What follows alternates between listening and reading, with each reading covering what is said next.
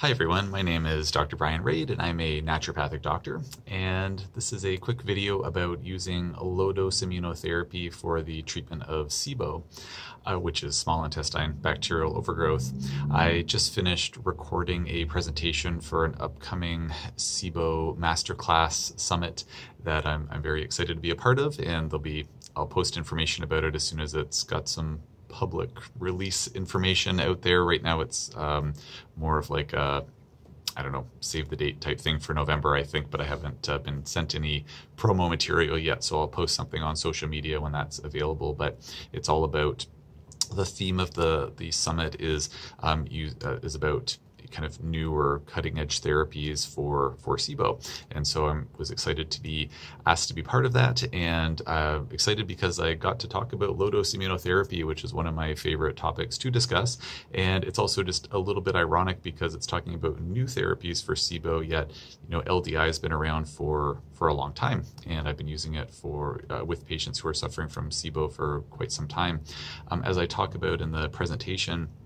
not everybody who has SIBO needs low-dose immunotherapy by any stretch of the imagination, but folks who are dealing with SIBO and it's of a more chronic or relapsing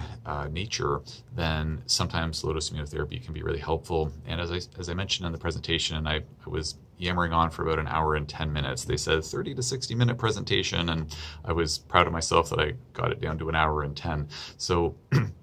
I'll talk about it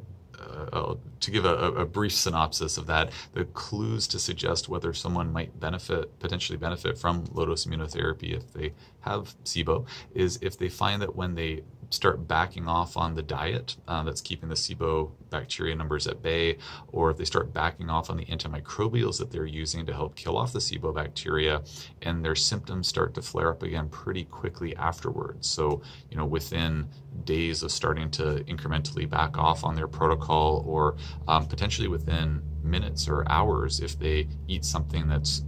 really SIBO friendly, a SIBO feeding food, then those are two pretty big clues that there might be a need for, that they might benefit from low-dose immunotherapy. Low-dose immunotherapy ultimately helps to retrain the immune system to stop having a hypersensitivity reaction against the SIBO bacteria, or sometimes other microbes that are involved in the SIBO pathophysiology. So sometimes there's yeast overgrowth in the small intestine, which is called SIFO, or small intestine fungal overgrowth. And so sometimes, actually with quite a lot more regularity, we actually see that yeast low-dose immunotherapy can be more helpful in those challenging cases than the low-dose immunotherapy formulas that have some of the SIBO bacteria in there, like staph and strep and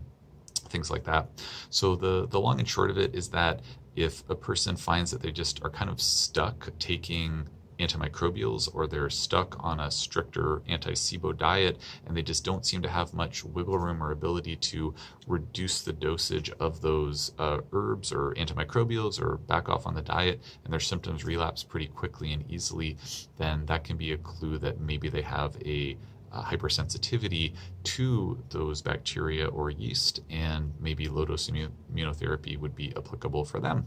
So if anybody has any questions about that, just post in the comment section below, and otherwise I will post once that SIBO Masterclass Summit is officially announced, and details will come as to how to access that information when it becomes available.